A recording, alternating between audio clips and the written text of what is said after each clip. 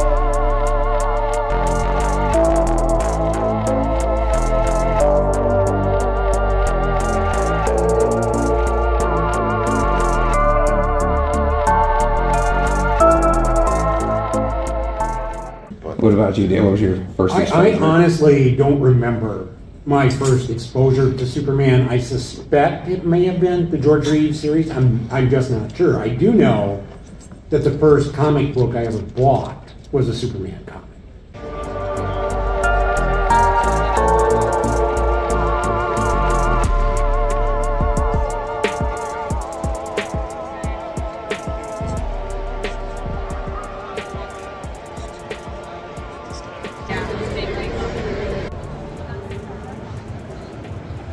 But I just remember always thinking, if you could make anything you could think of with this ring, I didn't get the whole vacuum sweeper boxing glove thing. I'm just thinking of what I would make if I had that. And I kept sketchbooks of, I would make this kind of stuff. I just kind of filed it away, never thinking that I would ever get a chance to use that stuff. Yeah, I still have all that stuff. That sounds like bullshit. You're making that up. You're not looking here. I can run.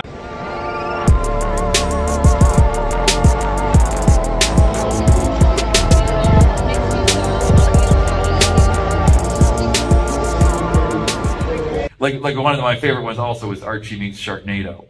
I did not get a chance to read that, but I saw it. I'm like, that is wild. That was fun. That was fun because it was just basically the Archie gang getting ripped apart by sharks. That's great. And it was fun and it was silly. All right, first off, I apologize for the lighting, but I was dead tired last night, so I didn't do another little clip before I got home or before I went to bed.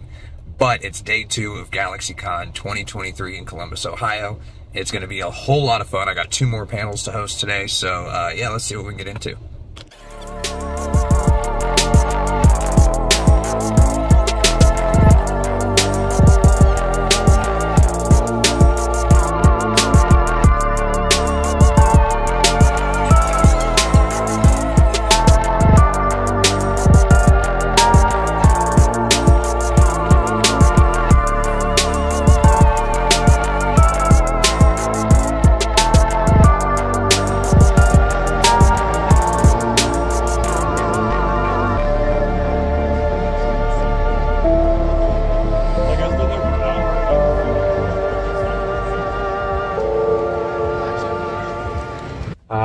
You know, when Wonder Woman doesn't sell well, or I shouldn't even say it doesn't sell well, it doesn't sell what folks want it to, it's like, well, something's wrong with this character. We need to change everything about her. So folks wonder why she moves to different cities all the time, or she has different supporting casts all the time. It's because of this bullshit, to be quite honest. You know, there's something is fundamentally wrong. We need to change everything about her. Versus when Captain America sells that exact same number, no one says, well, something's fundamentally wrong with Captain America. Right. We just have to, you know, do a new #1 or do whatever else. So there's a lot of heightened pressure, but it's actually, I mean, this is not like a fun, she's great story. She is great, but like she faces the same bullshit that real women face. And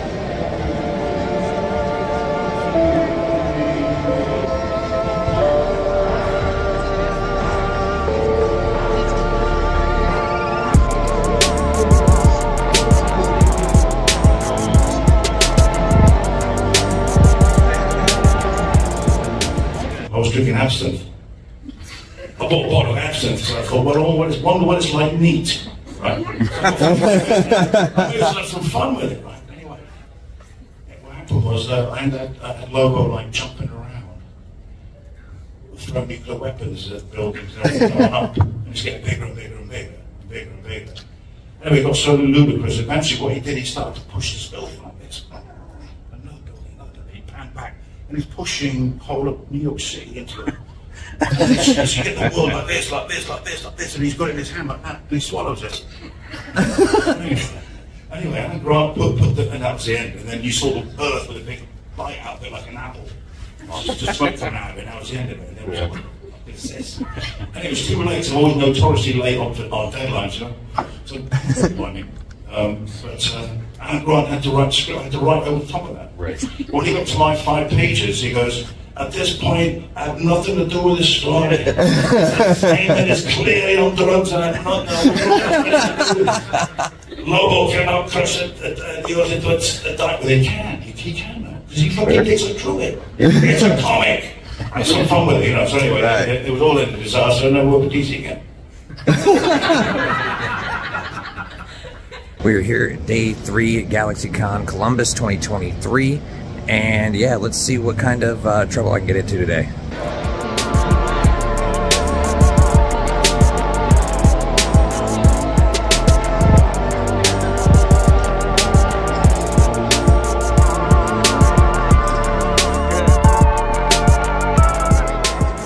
And I wrote Beast Boy Loves Raven. I did a series pitch for them, and I wrote bonus book Beast Boy Loves Raven like almost as a joke. So I'm like, they'd never let me do that. Right. But I love them together. And I didn't have an outline for that one. I just put like, you know, Beast Boy Loves Raven.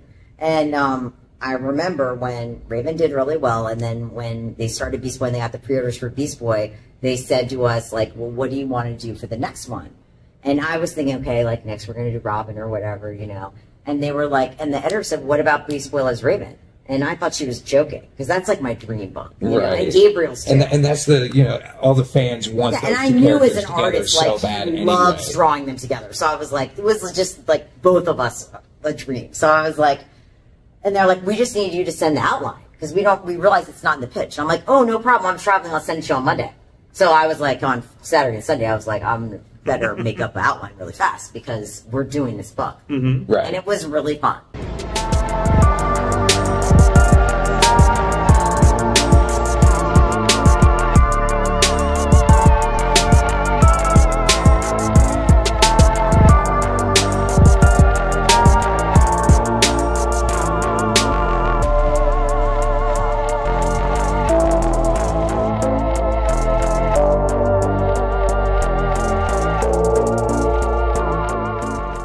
Why do you think that is that Turtle fans are so loyal like that?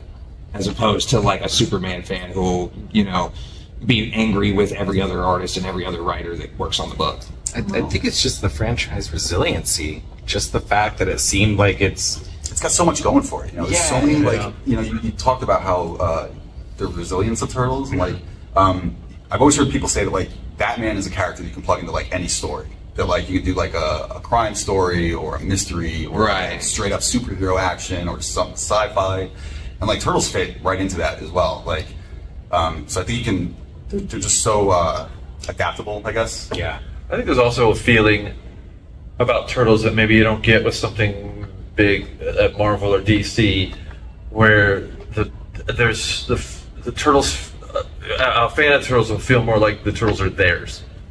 It still feels more like an indie book. Like almost. it's a little more indie. It's a little more, it's a little, even though it's not, it's huge. It's huge. Right. But I feel like the feeling that you get is of this tighter knit kind of community. That it's a little less like people who are fans of it. It has the feeling of it not being as worldwide, even though it is Right. huge. But it still feels a little more indie underground.